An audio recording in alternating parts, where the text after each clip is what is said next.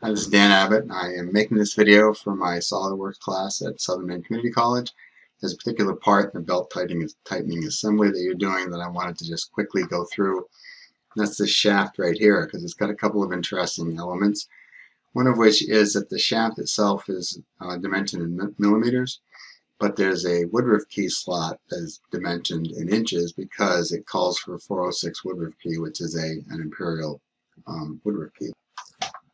So I have a SolidWorks drawing set up. I'm going to start by sketching. I'm going to sketch this in the front view. First thing I'm going to do is put a center line that goes down through the middle because this is axially symmetrical. Start on this end over here. I'm just going to sketch the basic outline of the shaft. This comes up like that, comes over, goes up again, comes over a little bit, comes down, comes back. Now I'll put the dimensions on here. The overall dimension, the overall length is 134. Put that on first. And now we have the distance from the end to here. That's 25 millimeters. And it's 70 millimeters from here. Bring that up a little bit. From that edge to this edge.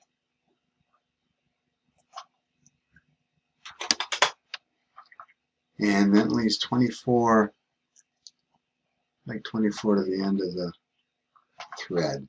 Since the thread is going to be on that same piece anyway, I'm just going to leave it the way it is. Now it's a question of dimensioning the diameters. So we'll do that one is 16 for the thread part. That part right there is 19. And then this piece right here is 22. Right, now I'm not going to put the hole in there in the middle. I'm going to put that in as a drilled hole. So now I'm just going to go over to features. We'll revolve this. Comes out like that. And we have our basic shaft. Now there's a thread on one end. You can just place that on there as a cosmetic thread. It's also a chamfer on that end. What I'm going to do is show you how to put that woodruff key in. So we'll look at this from the front. Because we rotated this around an axis, the front plane goes right down the middle of this part. Because it goes down the middle of this part, it's going to be easy to just draw in that semicircle that represents the woodruff key. This dimension right here indicates that the thickness, the width of the slot itself is 124 thousandths. The radius of that arc, 375 thou, and then the depth, how far down it goes from the top edge down to the bottom, is 251.8. Those come directly from the dimensions for a woodruff key. So I'm going to sketch on the front plane, which is what I'm doing right now, and I'll just start by sketching an arc in here. Now the reason I didn't put that center down here is because the way that key is in there, it's not the center that's going to determine where it goes. I'll now take that edge right there, and we'll do a convert entities. And I'm going to trim that. Sorry. I'm going to trim this and this and this. So there's the shape that I want.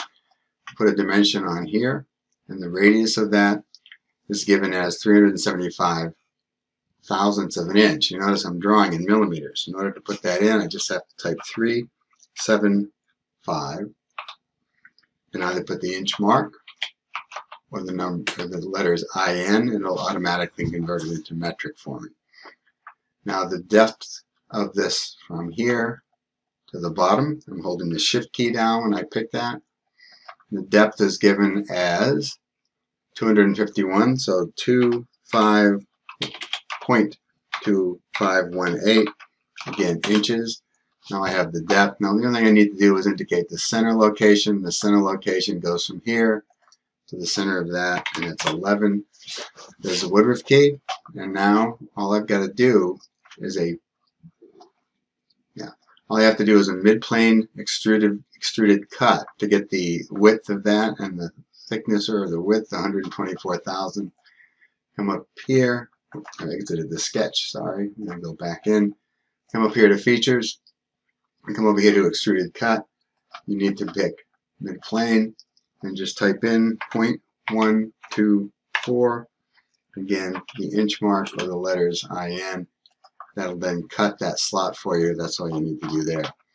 The other thing I was going to mention is the end of this. The end of this has a threaded hole, and it's for pipe thread. It's an 1/8 inch American Standard pipe thread. So again, the idea here is you're dealing with some elements that are measured in inches, and other elements, most of the elements are measured in millimeters. The best way to do that, the easiest way to do that, is to use the hole wizard. I'm going to come up here, pick hole wizard. I'm not sure why it's telling me that. There's some font that it's not finding. I don't know why it didn't install it when I installed it, but we'll worry about it later. First, you have to indicate a position. You don't have to do this first, but I always do. Pick the surface you want to go on. Just put it right in the center. When we're all done with that, we come over here. You want to make sure that that sketch is fully defined, by the way, which it is because we went to the center. Now, you've got a number of different types of holes here. The one that's the default is a counterbore. But right in here, you've got the tapered tap. So what you need to do is just go down and say you want a tapered tap. It's going to be ANSI inch. 1/8 inch happens to be, probably because I've already done it once, happens to be the one that's been selected there. That takes care of this. Now the question is, how deep does that go? I don't think it specifies how deep it goes. So we'll indicate that it goes down about 5 millimeters. So when we come down here, the tap drill says up till next. We don't want the tap drill going up to next. We want the tap drill going in there blind as well.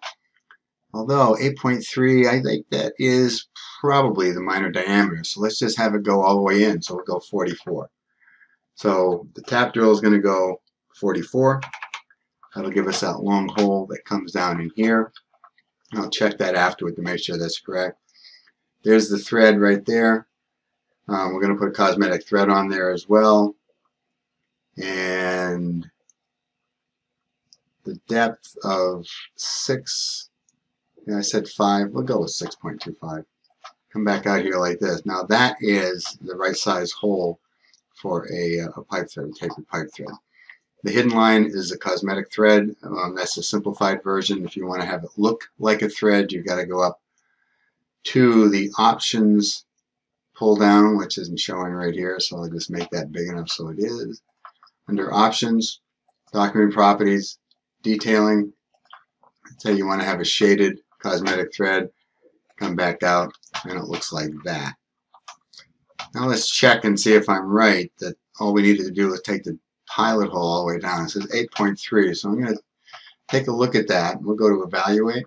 I'm going to measure that, and it tells me the diameter is 0.33 inches. Well, let's go and ask it to tell me in millimeters, so I don't have to do any math. 8.43, that's pretty darn close, so I think we'll just go ahead and leave it at that. It doesn't, all that needs is I'm not even sure why they go to a tenth. Probably because they thought that was the minor diameter of that thread. That's just an oiler hole, so it doesn't make any difference how accurate it is. So that's the part right there. And the only other thing of interest here is that there's a hole that goes 90 degrees, so that hole that just went through there. And that hole is centered at 12 back from here. And there are a number of ways you can do that. I'm going to put the hole on the top, so let's take a look at the top plane. I could put a plane on there that is tangent to the top of this, but again, because we drew this so that we're right on the center line, the center line goes right down through the origin, I don't have to do anything with a special plane. I can simply sketch on the top plane. We don't need a hole wizard for this because it's just going to go straight through. Line it up on the center line, put the hole in there. The diameter of that hole is 8.3. Again, a little unusual that it would be called out as 8.3 when it's only for oil to go through, but that's what it is. That should line up on the center line, so we can go ahead and pick the origin and that point and say line them up vertically. Then it's just a question of putting a dimension, locating the center of the hole from here. That's 12. Looks like that. Now that's right dead center in this part. So in order to make that work, I'm going to come over here to features and do a cut. Now, you could do through all in both directions. It's very unlikely that will ever cause you a problem here. generally speaking, I don't like to do a through-all cut. So I've been emphasizing the up-to surface application. So direction 1, I'm going to pick a surface up here. Then I'm going to go down direction 2 and pick another surface, and that surface will be up here. Is that going to do it for me? Oh, not blind, up to surface here as well. So now I'm going up to surface in both directions, so it'll go all the way through the part. If you look at this by cutting it in half, see what we have now is that shape right there. And what the purpose of that is, it's going to be an oil cup that's screwed in here. Oil is going to flow through, come out here. The bushing that sits in is going to have a groove that sits right over there. That groove is going to have another groove across it. That's this bushing right here. So there's an oil groove right there. And when you put the bushing in, that groove will sit on top of that hole. There's also what looks almost like a keyway, but it's really another oil groove that goes the length of it. And that's to distribute oil as it goes through.